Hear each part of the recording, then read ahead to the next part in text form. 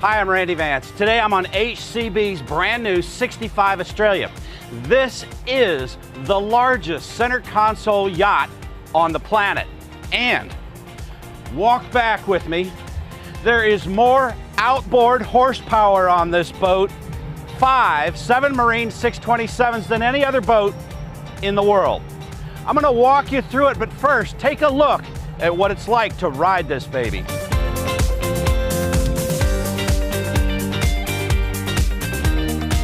Now the helm is set up with a custom highly polished pod here.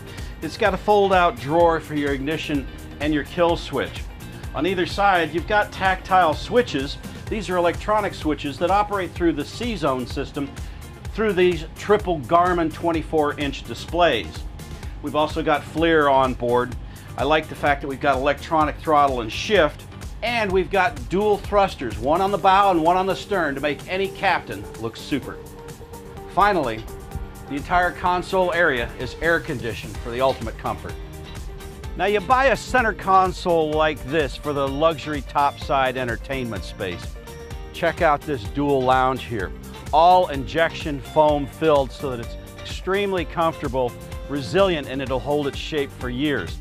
The front seating wraps around the bow as well, and the teak table can be lowered to make this area into a sun pad or give you a flush deck all the way to the bow. Aft of the forward seating area on the port and starboard are rigid frigid coolers that drain overboard. Now the entire sole is covered in teak and holly, and you can see that the gunnels have a nice teak cap on them all the way around the stern. That's a custom option, but one we think you should consider. Now the cabin below is surprisingly spacious, even when you're considering a 65-foot boat. Step down into the main salon, you've got a galley to the starboard side with a TV hidden behind a two-way glass. You've got a large dinette that converts into a double berth, and above it is a fold-down bunk bed for one more sleeper. Forward, you've got the master stateroom with a queen-size bed and elegant wooden cabinetry, enough to carry all the clothes you might have for a week's worth of travel. Aft, you've got an extra-large head compartment with a very spacious shower, a large vanity, and a flushing china head. Now the command deck seats spin around, and the sole raises up to give you this dinette area. Great place for a large family meal. Now to maintain all that food, there's plenty of refrigeration on board. On either side of the console, you've got dual refrigerators. You've got frigid, rigid coolers along the gunnels, and those are ideal for keeping your beer iced for the entire trip. Aft, you've got frigid, rigid coolers at the transom, and in the floor, the fish boxes have cold plates to keep your fish cold without ice. Ahead of the starboard box, you've also got a bait box, and that's got a freezer plate in it to keep your bait frozen for the entire trip. Now, if all that freezer and refrigerator capacity isn't enough, the mezzanine step has 3 more frigid, rigid coolers built in.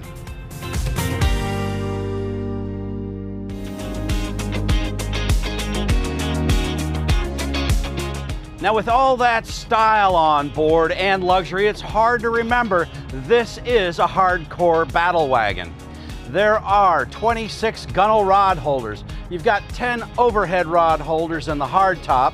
You've got 9 shotgun rod holders and 6 more in this custom-made, highly polished wood fighting chair. Now to keep your bait lively, there are 2 80-gallon live wells on board. They're fed by multiple pumps through a sea chest and pressurized so the fish stay secure even in rough water. Once you've caught those fish, it's going to be easy to bring them on the boat through either one of 2 boarding doors. Call them your tuna doors when you're fishing.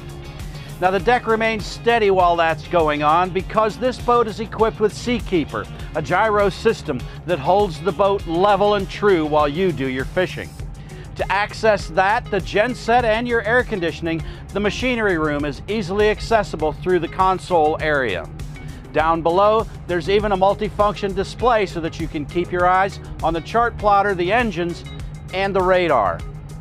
Now, in spite of the 65's impressive length and its massive horsepower, it handled like a baby. That's creditable to the power steering and the electronic ZF throttle and shift system.